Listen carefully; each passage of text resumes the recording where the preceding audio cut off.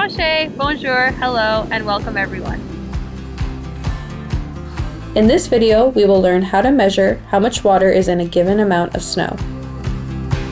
You may have noticed when shoveling snow that some snow is light and fluffy, and other snow is wet and heavy.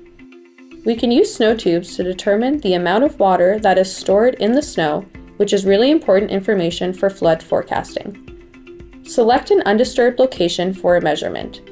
Look for an area that has not been disturbed by people or large animals' footprints, snow removal, or snow machines.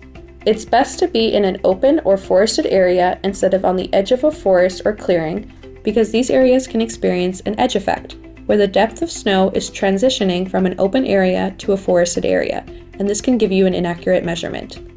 Before taking a measurement, open the online datasheet and record the date, time, current weather conditions, and whether you're in a forested area or out in the open. Make sure the tube is empty and shake out any snow.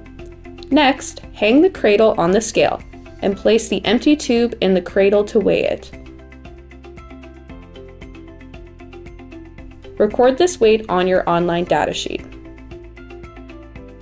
Holding the snow tube vertically, slowly begin to lower it into the snow while twisting the tube clockwise so that the cutting teeth can cut through any hard layers.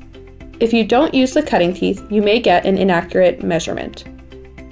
Continue to insert the tube through the snow until you hit the ground. Once you reach the ground, read and record the snow depth while the tube is still in the snow. Carefully remove the tube and check the bottom for leaves or grass. Remove any leaves or soil that would change the weight measurement of the tube. Be careful to keep the tube in a position so no snow falls out at the top end of the tube. Place the tube in the cradle. Read the weight of the snow tube with snow in it and record this number in the online datasheet.